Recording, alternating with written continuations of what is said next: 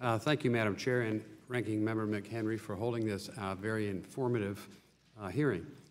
For many of us, Facebook is a reality in our business and our personal lives. I communicate with my constituents as well as my friends through the platform daily.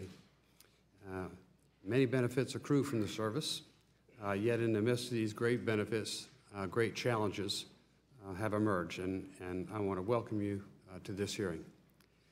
Mr. Zuckerberg, I believe Facebook is a great innovation that has much potential for good, that we welcomed an innovation together with the controversies that it spawned.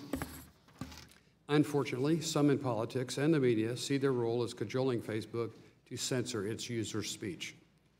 In April, I wrote you that I was disappointed that Facebook would consider restricting free speech rights to communicate the risk associated with vaccinations. I support vaccinations of children and adults, but I also support open and frank communication of the risk of vaccination. Every person should make vaccination decisions with full information.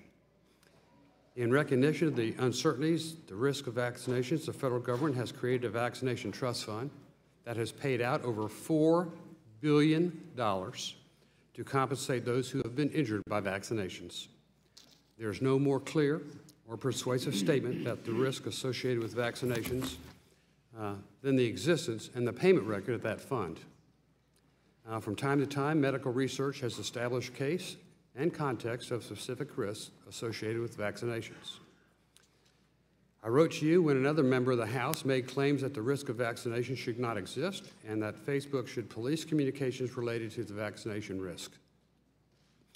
Today you testified you believe in giving people a voice, and Mr. Zuckerberg, is Facebook able to assure us that it will support users' fair and open discussions and communications related to the risk as well as the benefits of vaccinations?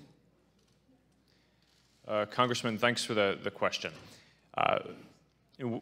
We do care deeply about giving people a voice and freedom of expression. Those are some of the founding values of the company.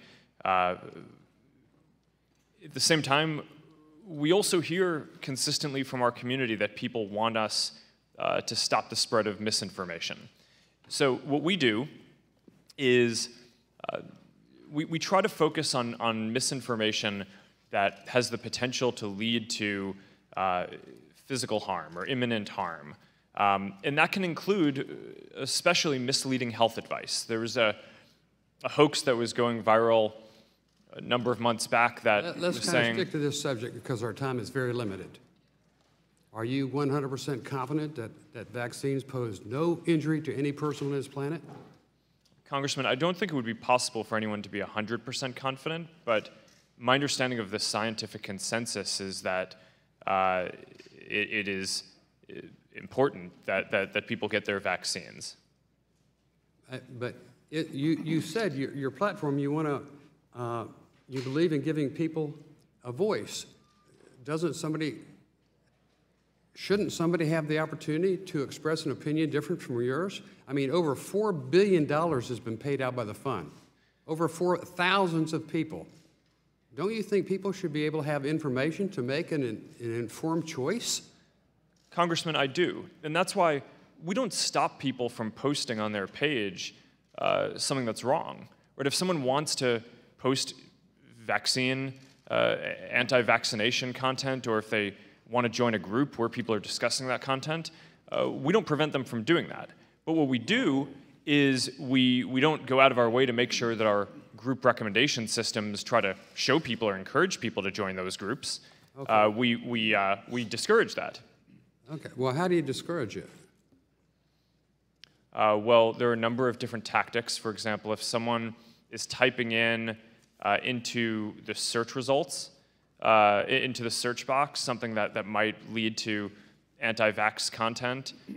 We don't recommend anti-vax searches to them. If you type in the name of a group exactly, you can get the group. We're not going to hide it. We're not going to prevent you from joining it.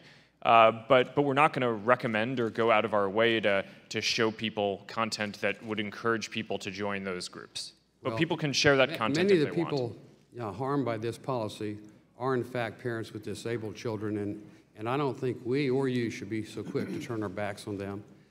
If you look at the statistics, I think you're making a Bad mistake.